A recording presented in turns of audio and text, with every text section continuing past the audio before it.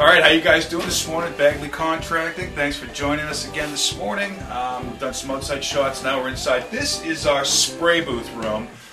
Serves a couple of different purposes. At lunchtime we put the heater on, we come in, in here and we eat because it's warm in here when we run the heat and it's cold outside.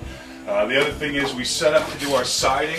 We've talked about the siding enough times. The vertically sawn spruce, we get this at A&B Lumber. It's a historical product. It's on their line, nice stuff. And we bring it in here and we buy it untreated. And Mike Scheimer from MOM Painting sets up in here with heat and he sprays this stuff with a primer all the way around, and then he's going to put a coat of finish color on it. So when we install, even if it's the middle of the winter, we'll be putting primed, painted siding on the building versus just throwing up raw stock that doesn't get back primed. It peels if you don't back prime it. So we want to make sure we back prime, we want to make sure we face prime, and we're going to try to get a coat of color on everything we install from here on out, and that'll just help us in the respect of, we'll be one step ahead when it comes time to do painting. And then when we go do the rest of our painting, when it warms up again, we'll caulk everything, we'll put a second coat, and we'll put trim color paint on it, and then the house will be nice and solid as far as that goes. Alright, we're on the opposite side of the duplex today. This is the rental side, and we haven't taken this porch off yet. I want to use this as an entranceway for everybody working here to have a decent set of stairs to get in and out. Decent in the respect that they're functioning, but they are going to get replaced. We're going to leave the roof line alone because I can leave this till last and I'll have a roof line getting into the building. And when we pan to the right, you can see the house wrap is on. You can see the windows have been trimmed.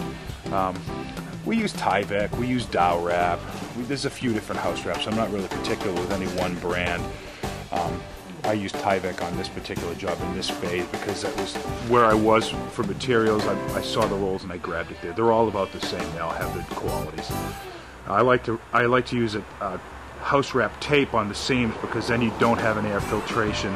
Because this house is boarded behind the house wrap. It's not plywooded or OSB'd, so there's a lot more air space for filtration. So if you use the house wrap, then you get a better, tighter product. And I like to use the tape around the windows before I put the trim on, and that way you can get a nice tight, you don't have a lot of drafts. It's just the whole idea about reworking this house is to tighten it up and make it an energy efficient 21st century home.